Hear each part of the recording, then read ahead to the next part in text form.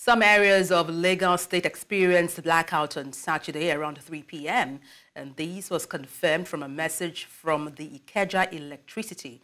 Now, though some reported that the national electricity power grid crashed to 70.60 megawatts around 4 p.m., and this would make it the 7th time the national grid would collapse in 2024.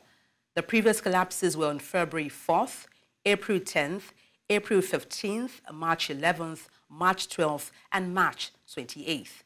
And during the inauguration of the 31-member Presidential Economic Coordination Council held at the Council Chamber of the Presidential Villa in Abuja on Thursday, President Bola Tinubu described the current low electricity generation in the country as shameful. And to unpack this, I am joined by the founder of PowerUp Nigeria, Mr. Adetayo. Good morning. Glad to have you join me. But then straight to our conversation. I mean, this is the 7th time we're having the national grid collapse. I mean, for the benefit of those who don't know, maybe you should start by telling us what, a grid collapse is all about. And why do we keep having this recurring challenge? Well, for those that are familiar with our power sector, we run a system where there must always be a balance between what we are producing at any particular point in time and what we are consuming at any particular point in time. And so once there is a variance, a sharp contrast in the two figures, in the pull and the supply, we are definitely going to have what we call it's a system disturbance, but what that does is that it leads to a crash, a cut off in the national grid, like a knock off of the national grid. So they have to bring everything all back. Well, those are for engineering terms. I mean, I would have loved to go and talk to about frequency variations and stuff. But basically, that's what it means. Once there is a sharp drop between, a sharp variance between what is being consumed and what is being produced. So then, in a situation, we have a constant demand. In a situation, we have a constant demand, for consumption. But immediately there is any problem with generation or a strike off, maybe there is a knockoff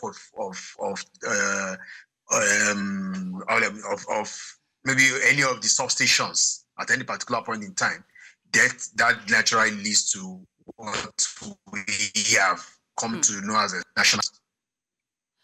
Okay, we understand that this has crashed power generation to about 70.60 megawatts.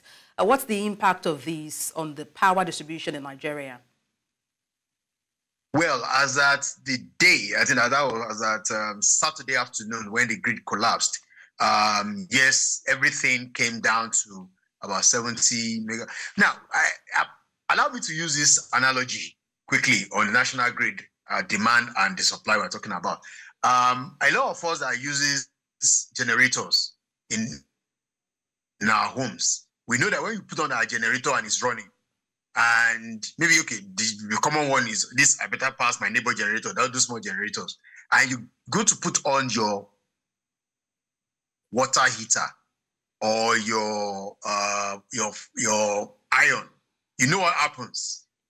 The generator goes into this epileptic mood before it goes down. Exactly that's what's happened with our national grid at every particular point in time.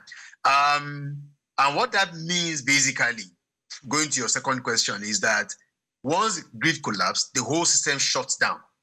So they will now need to start putting on the generators one by one and adding them back to the grid, then start calling up demands by putting up one or two feeders, and the more they add feeders on the field.